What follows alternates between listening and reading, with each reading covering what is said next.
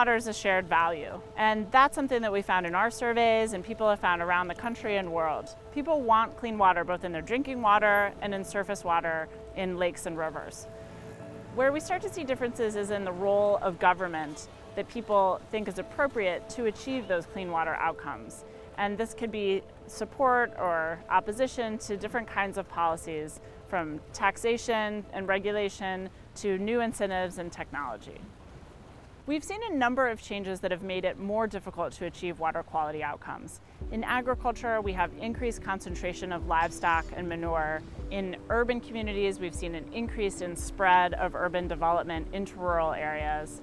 And in precipitation, we've seen an increase in large storm events that have brought a lot of nutrients into the lakes and rivers.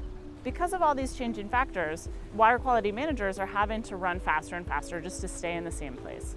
And one of the things that we wanted to do was try to address what were the policy and governance challenges that could be addressed and could be improved to help clean up the state of the lakes.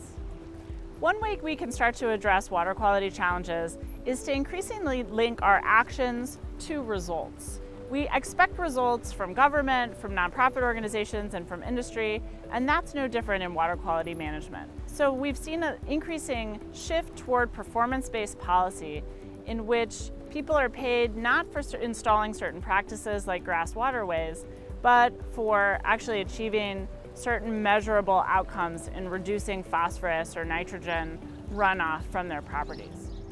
One of the things that we've been doing is to understand how performance measures are negotiated and developed through this process that can take years for people to come to agreement on what performance management systems they want to use.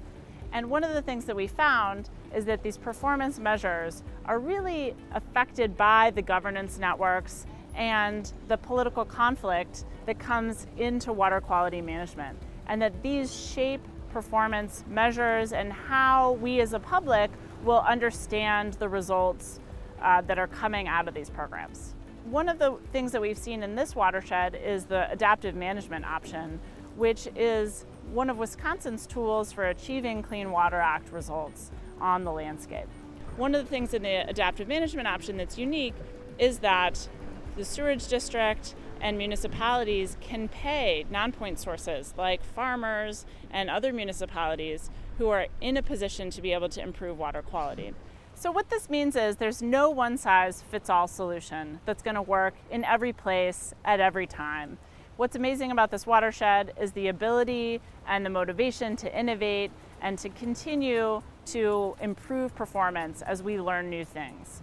And this really points to the need for fostering that innovation into the future.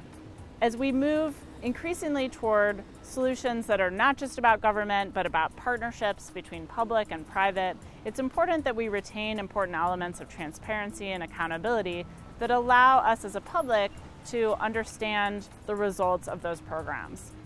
And this really points to a much broader issue, that the ways that we shape water quality governance and the ways that we shape our society overall are not a fixed inheritance from the past. These are things that are continually shaped by each generation as they set out to say what's important, what do they value, what kinds of trade-offs are they willing to make, and how can they achieve the kinds of environmental and social goals that are important for each generation.